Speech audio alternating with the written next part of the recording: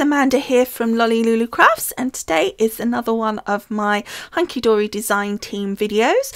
For this we are featuring the Moonstone die combos, and these are sentiments, large die sentiments with smaller sort of little stamps that go with that large die. For example, you might have birthday and then it says happy in the stamp. For this particular video I'm using the thanks, but if you go on across to the blog post that goes with this video, if you're on YouTube you will find the link to that blog post in the paragraph below this video. But on that blog post you will see the photographs of the other cards that I made for Hunkydory for this launch, and each card is using a different sentiment die combo, so you'll see the different ones that are available, and they're all really very different cards as well. But for now, let's get crafting. So I'm starting out with one of Hunkydory's pre-scored cards that's 5 by 7. I then cut a piece of pink adorable scoreable at 4 7/8 by 7 inches for both the inside and the front of the card, and then I cut a piece of white ink me card at 4 3/4 by 7, again for both the front and the inside. However, I only stuck the pink on the front because I needed the white piece for this next section, where I'm going to use these beautiful Prism inks in the pink jelly bean and the mauve. I'm just wanting to make it into like a watercolor effect, so I'm just putting the ink down onto my stamp block here, and I'm really squishing a lot of ink out because I want to make sure I've got plenty of color, even though I want to water it down. And I'm then doing exactly the same with the beautiful mauve. These two colors look so lovely together. They're so sort of delicate, especially when they're watered down, so I just think they work really, really well together for what I want to achieve. So I'm just using a bit of spray and just literally with water, and then a paintbrush, and I'm just taking my paintbrush into the pink, and I'm just literally sort of just roughly painting it up and down near the top of this piece of card. Now this card is actually slightly longer than 7 inches. I wanted to give myself just a bit of margin to cut it if I needed to, so it just gives me a bit of playroom on the height, but it is the 4 3/4 width that we need, so it's exactly the right width, so I've got that correct. And then as you see, I've just taken the mauve color and I'm just sort of blending the two in the middle here, just to get a really nice transition from one color to the next.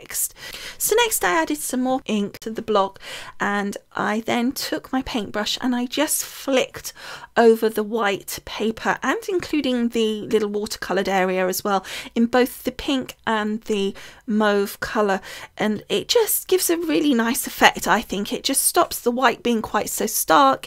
It adds a little bit of depth to the watercolored area because it's obviously a little bit darker, because I didn't water it down quite as much as I did for the watercolored section, and it just really works. You can see sometimes it flicks a bit much and you're like, woo, but actually once it dries it looks really effective. So next, while that's drying, we're going to die cut our sentiment. Now for this card that I'm making here, I need to die cut my sentiment in the white ink me card. We need to use the same card as we did for our watercolor section, because we need it to be the same thickness, and I need to die cut the sentiment 3 times in the white. So for this I'm just using my Sizzix and my magnetic platform.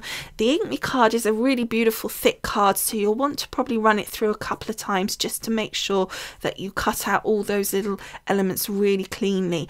And here they are cut out 2 times. I actually didn't realize I'd need it 3, but you do need your 3 in the end.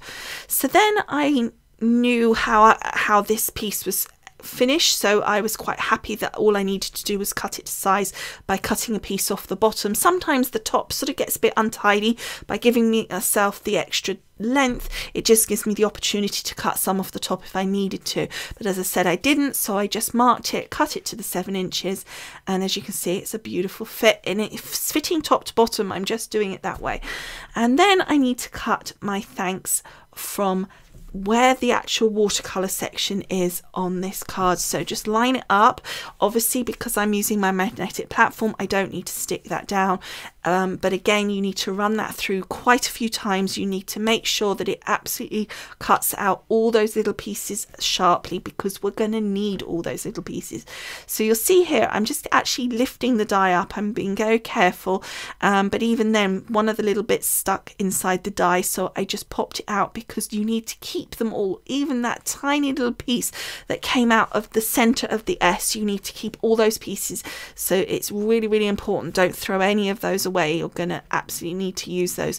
So I'm just carefully popping that out, because obviously I'm also going to need this front piece, and I'm also going to need the word itself. So you're going to need basically all of it. So then I'm taking one of my white sentiments that we could die cut, and I started to pop it in this way, and then I realized that it would actually be easier to turn it upside down, because what you need to do is pop that white piece in, and you need to make sure it's in absolutely perfectly. So I'm using my little tool here just to make sure it's sitting inside of it beautifully. And then we're going to take all the little pieces that we cut out from the coloured piece, and we're going to start putting those in. And obviously what you want to do is put them in so that they go in upside down, but you want to obviously make sure they're still the correct orientation. Now, most of them it's kind of obvious because it will fit correctly once it's in correctly.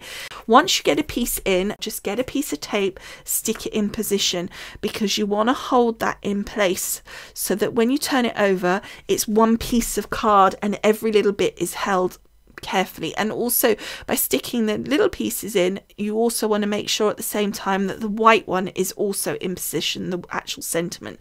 So once that's all done, you can see all the little bits are done. You can turn it over and you can see now that you've got the white word, but you've got all the coloured centres that are all correct to what was cut out. It's about an illusion really, and so we're just beginning that.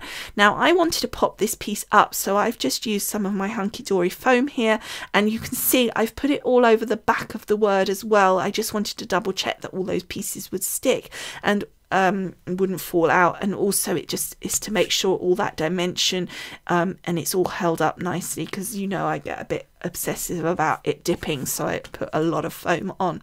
I then stamped these so much, I'm sorry for some reason I didn't catch that on film, but I just stamped it using the mauve ink, and you can see it's pretty simple. I just stamped it. It would have been simpler to have stamped it before I stuck it down with the foam, so make sure you do it first.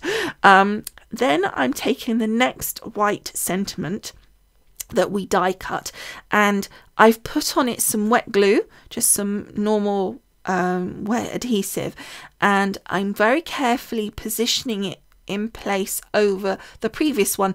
Now it kind of slots a little bit into the other one still, so it does help itself to a certain extent. And then I do a third one, so I've currently got 3 layers of white sentiment. I then follow it with the coloured one that we cut out, and this is really where the illusion is, because the coloured one is obviously, it's exactly what is behind. The little splotches are completely continuing the lines of the splotches, and that's the other reason for doing like the little dots and the flicks, because it just helps with that illusion. And it's just the only thing that shows you that that sentiment is there is actually the shadow of the height. And that's the other thing, you don't want to go too high, because if you go too high it almost spoils the illusion, because you can see the white. So you just want that high enough to get the shadow, but not so high that you start seeing too much of the white. Then the final touch I did was I just added some sequins. Now I tend to sprinkle them on. They sort of fall in a random pattern, and you might move them a little bit, but it just gives you a little bit of randomness to how they fall. And you saw there kind of 3 went down the bottom and 1 at the top. I do like doing them in odds. I think it looks better personally.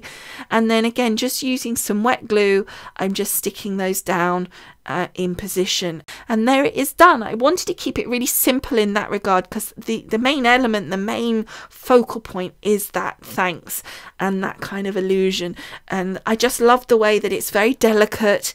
Definitely make sure you go on over to the blog post to see the other cards that I made.